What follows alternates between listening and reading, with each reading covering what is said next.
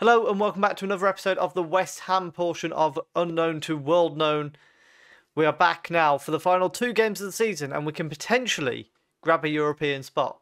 Now that's not going to be easy for us to do, but if you think we can pull it off, please do leave a like down below. Comment, do you think we can grab this European place? And subscribe if you are enjoying the content. It's been a while since I've actually asked for the subscribes and the likes and things, so any support is greatly appreciated. Please do let me know if you're enjoying this. And also, of course, we're getting ready for FM24. That's going to be a lot of fun. However, in more pressing matters, for today, we've got two games. We've got Southampton at home, and we have got Sheffield United away. They are 16th and 18th respectively. So realistically, we should be getting 6 points from these games. If we do that, we'll put ourselves on 64 points, which could make us finish as high as 5th. Chelsea and Newcastle and Leeds and Manchester United and Leicester could all still overtake us. That got worse the more I looked at it. However, what we do know, Chelsea and Newcastle are about to play each other. Newcastle have also got to play Leeds and have an eye on the Champions League final. That's absolutely mad that they're in that position. Leeds only got Newcastle to play. Manchester United have got Leicester to play. So again, one of the teams who are potentially in that battle. And also, I believe that said Manchester United have got Manchester City to play, which could go even more in our favour if they can pick up points there. Unfortunately, our old team Burnley have been relegated on 17 points. Forest, Sheffield United, Fulham, Southampton and Wolves are all still in that battle. So we are against teams who are going to be fighting for survival. Our lineup today, we've got Onana in goal, Sands, Ferrari, Sotalo and Marmol as the back four, Marcos Antonio with Berg as the holding midfielders, Madueke on the right, Nketiah on the left, Sudakov through the middle and Dowles up front. We have a highlight very early on in the game here and McNally plays the ball out to the left-hand side for Southampton to bring forward. Ball inside to Monsalve and Simon sends the ball forward. He lets Sudakov get a little bit close to him there. Would have been nice for him to have allowed us to nick the ball. Shot from range, Onana tips it over the bar. There is, of course, also the prospect of potentially moving club at the end of this season. I'm not convinced that's the right thing for us to do, but it's a possibility. Of course, also, we've got the fact that we're expecting the FM24 beta probably before this series finishes. We're going to have a new plan for next year, I think. This year, it's unlikely it gets finished, but we are doing we've been doing extra content. So, yeah, I think it can be excused. Nketiah has managed to nick the ball on this left-hand side, cuts it inside to Berg, who gets a trip, and Southampton clear it away up towards Monsalve, who's going to bring it forward for them. He looks absolutely huge, by the way. Hickley on the ball here. That was just Hickey. Taylor in space gets a shot off, but it goes over. Loser with a corner kick comes in. Onana claims it out of the air nice and easily. Onana going to have a chance to spread the play. Sends it out to Ferrari, who sends it upfield quickly. Madueke collects it and back to Signs. Madueke through towards Dowles. It doesn't get to him, but it falls to Nketiah. What a miss. Half time, 0-0, and it's not been great for us. I'm not really sure what to change, but that first half has been very poor for us. So hopefully we can see it improve in this second half. Let's try pushing our line up a little bit further and take the ball off them a bit quicker. Free kick right on the edge of our area for Southampton. Not a position you want to see a team having a free kick in. Simons is stood over it and sends it wide. Catullus throws the ball short to Mara and then they work it back into the middle. Taylor gets intercepted by Berg, but they managed to get the ball back anyway. Mara going down the right-hand side, ball over the top. Well done by Sotalo, and Marmol heads it on to Nketiah. He gets past his man and he's breaking towards the box. He's got Dowles with him into the box, goes for goal himself. And because he went for goal himself, we're going to bring him off for Callum Hudson-Odoi.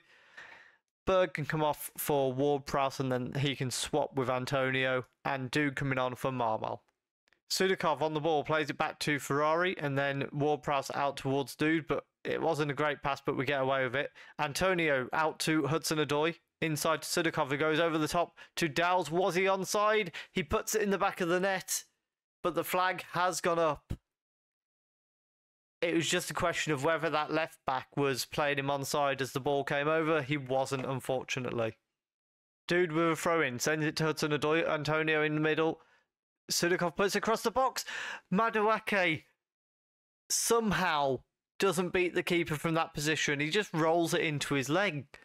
Ward-Prowse with a corner kick. He's going to send it in. And this is probably our last roll of the dice in this game. Sends it in. It's headed away. Hudson-Odoi knocks it back to Ward-Prowse. Better delivery this time. Dowles was there but didn't challenge for the header. Loser heads it away, and now Dibbling for Southampton. Please don't turn around and put this in the back of our net. Ball back over the top. Sotalo deals with that nice and easy. And that is probably game over. So the game ends 0-0. And we've got a little bit of a nervous wait to see what's happened in other games. Chelsea and Newcastle draw. Manchester United draw, which means we kind of maintain our position. Manchester City beating Arsenal 5-1. That makes Arsenal's title hopes evaporate. But nevertheless, we are in a good position. So in between times, Newcastle and Manchester City have both picked up wins, as did Leicester. So going into the final day, we need Newcastle to slip up. They play Leeds away from home while we play Sheffield United. But they've got to drop points, otherwise we're not getting 6th place. Our lineup for this game is Onana in goal, Dest, Ferrari, Sotalo and Dude, Antonio and Berg, Madueke, Sudakov, Hudson-Odoi and of course Dowles up front. Palmer sends a long ball forward for Sheffield United. They're in behind. I don't know how that wasn't offside. Ball comes back to Brandon Williams on the edge, who curls it just wide at the far post. Dude throws the ball into Sudakov and back to Sotalo, and then Berg inside to Antonio and back to Onana so that we can build from the back. Ferrari brings the ball out of defence, goes forward towards Dowles, but it was a poor ball really. Dest wins the header though, and we keep the ball. However, Madueke gets injured. Antonio collects it. And again, we're a little bit dodgy there. But Antonio to Sudakov to Dowles, who turns and finds the top corner. But was Dowles just offside? I get the bad feeling he might well have been. And he was. Free kick for Sheffield United. Haters said over it. And what a strike. I think that hit the bar on its way over.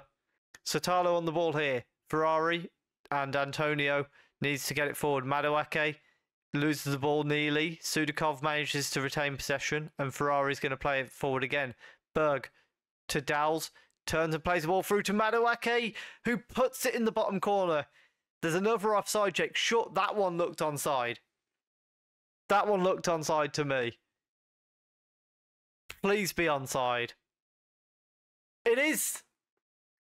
Half-time, we lead 1-0. What is going on elsewhere? Chelsea drawing with Tottenham and Newcastle drawing with Leeds. So at the moment, we're heading to Europe. Williams with the ball on the left-hand side, gets it back into the box for Sheffield Wednesday. Dest with a good get out of here. Not a chance, that's a penalty, ref.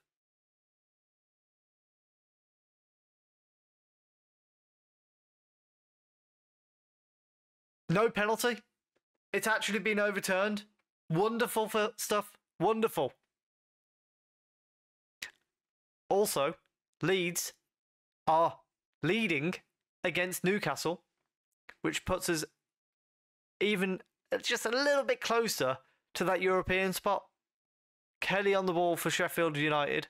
Plays it to Gatti. Out of interest, let's have a quick look. So we've lost. No, we've got the goal difference advantage against Newcastle. But if we end up drawing, we'll be level if they end 1-0.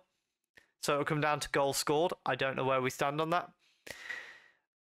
Williams on the ball for for Sheffield United at left back. He plays it back inside to Munro, and then they are playing it back to that left-hand side. Munro again. Gray goes over the top towards Storikins. I'm not sure how to say that. Gray on the edge, lays it off to Gatti, and there's a block. Don't drop in. Oh my goodness.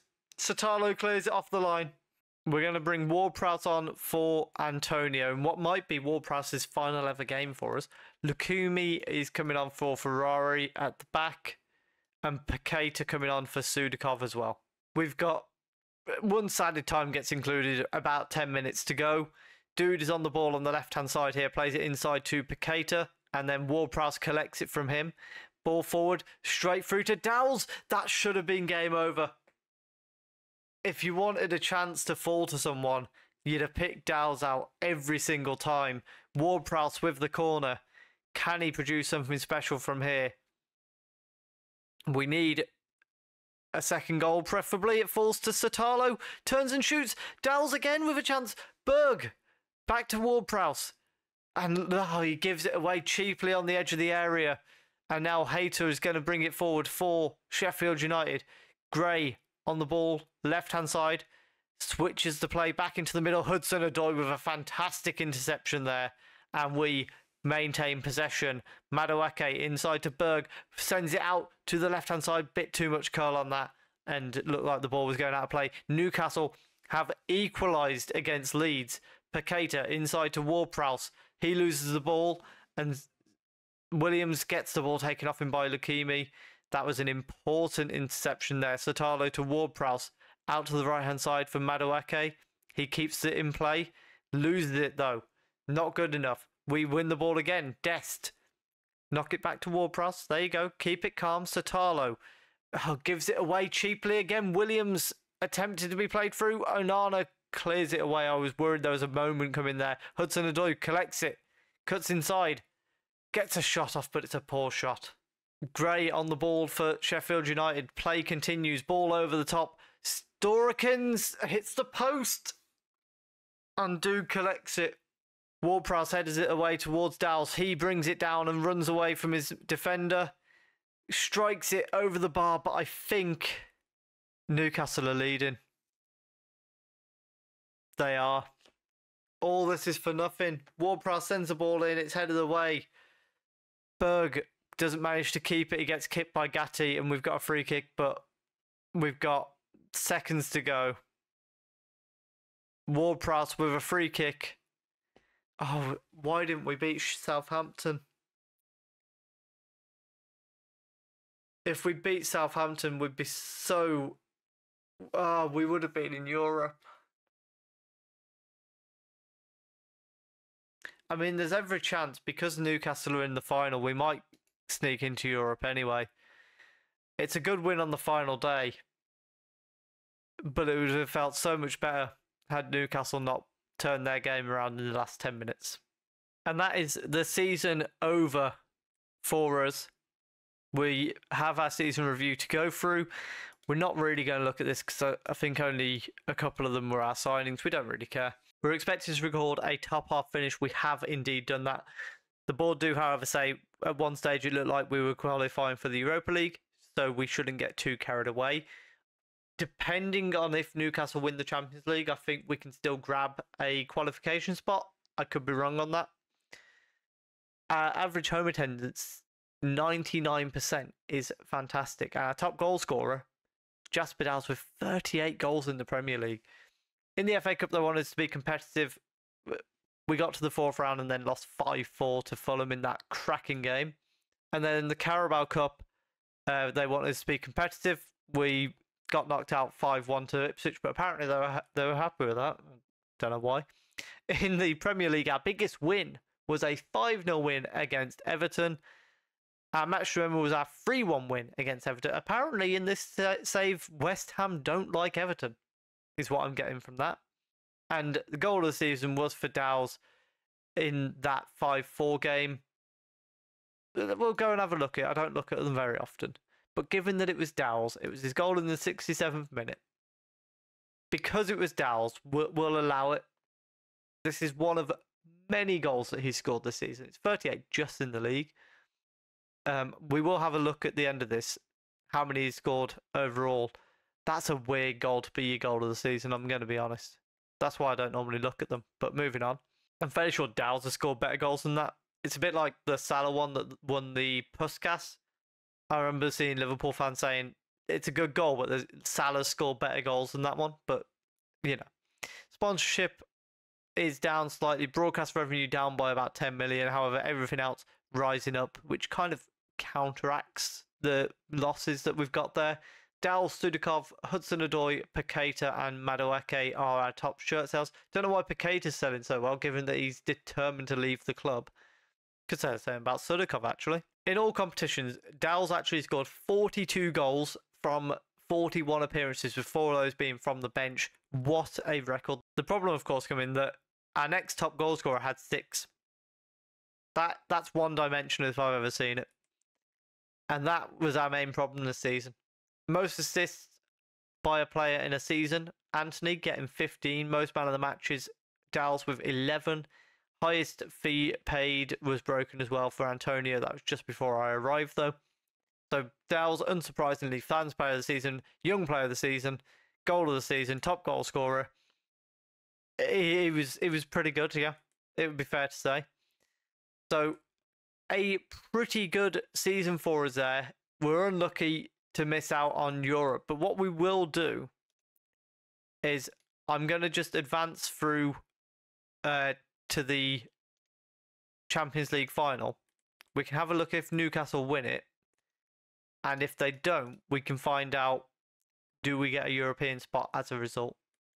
And we have qualified for the Europa League, so I believe that must mean Newcastle won the Champions League. They did 2-0 against PSG in the final. Have PSG won a Champions League yet? They haven't. That's hilarious. So PSG lose to Newcastle, which grants us a route into the Europa League. We're seemingly the only Premier League team in the Europa League, because we've got we've got 6 teams in the Champions League. Is that even allowed? How's that happened? Like, genuinely, what's going on here? I don't know how this has gone on. They've won the FA Cup. Arsenal have won the nothing. Liverpool. If anyone can explain to me how we're allowed 6 teams in the Champions League, please let me know. I don't know why City have qualified from 5th. Haven't got a clue. Apparently they do qualify for the Euro apparently they qualify for the Champions League from 5th place. I don't know when that change happened, but apparently it's a thing. It's worth noting. So we've got a 67 million transfer budget, so we can look at what we want to do with that. 63 million, sorry. Quite a bit of wage budget, 90% of transfer revenue. So we've got money to work with. However, it is also worth noting that if we go into here and here, we have applied for the Juventus, the Dortmund and the Chelsea jobs. So we'll see if anything comes from those. If you have enjoyed that, please do leave a like down below. Comment, what do you think we can do with this West Ham team? Or do you think we get one of those jobs? Subscribe if you're enjoying the content, and thank you very much for watching.